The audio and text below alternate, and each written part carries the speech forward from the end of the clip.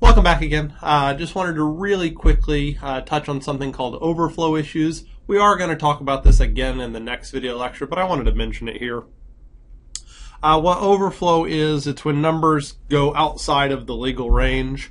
And so the question that I wanted to present you with here is, what is 102 plus 36? That's a simple question. So if I was to write this code, 102 plus 36, and then I was going to print the result all the time using a char, which is 8 bits, what do you think it would be? I'll tell you the answer is not 138. See if you can take a minute and see if you can figure out what it's going to be. All right, I'll go ahead and do it. Write a little program. So here I just wrote those two lines. So 102 plus 36, print it. So if I hit debug and run and look at my UART1, if your eyes are really good, it says negative 118. What on earth? So the answer to this is negative 118. Now the question is why, right? Why was it negative 118? So let's just do math like a computer. So here's 102, here's 36, hopefully, and if we add them together, we can see that we get this number right here. The first thing that you should look at is, if we're doing this as 8-bit math, that the most significant bit is a 1, which means that this is a negative number, right? If this is a negative number, then what we need to do is we need to try to convert it to figure out what it is. So we'll do our conversion thing. So we've got the negative of that. I'm of course not very good at doing things of this nature, so I'm going to cheat. So it looks like it's got 3 1s at the end and then 2 1s in the middle. And it sure enough is 118. So that is why, oops, wrong tab. So that's why this turned out to be negative 118. It's because it was, well,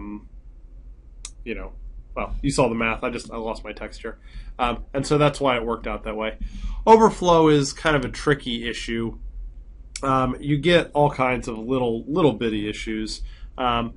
This one's kind of a different point, but let's say we had this crazy math here.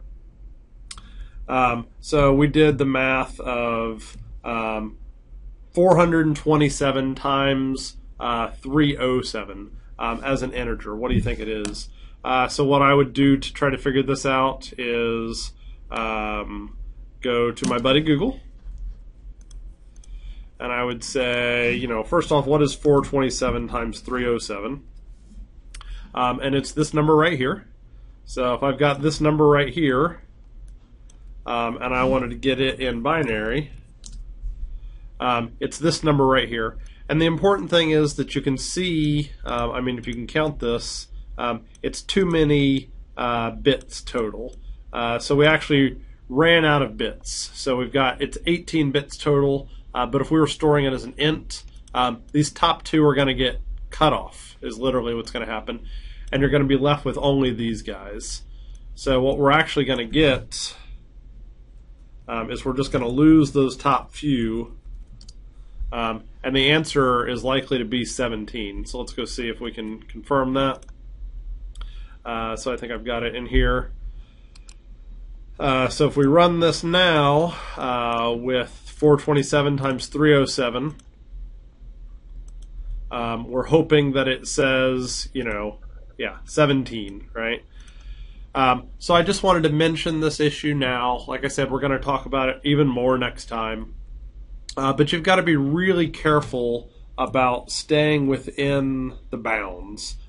Otherwise, you get overflow issues. It might lead to it becoming a negative number, which what we saw in the first example, or who knows, it could lead to anything else in between. So that's really all I wanted to say about overflow, since we're going to talk about it next time. But really, overflow is why we care about learning how the computer stores things, because you actually are responsible as a programmer for looking out for overflow issues. The programmer does not protect you, right? Like, It tries to make it really fast. The way things work really fast is it doesn't look for edge cases. You as the programmer are responsible for seeing when they're going to happen. And I just wanted to warn you about it. All right, that's all for this time. See you tomorrow night for some more videos.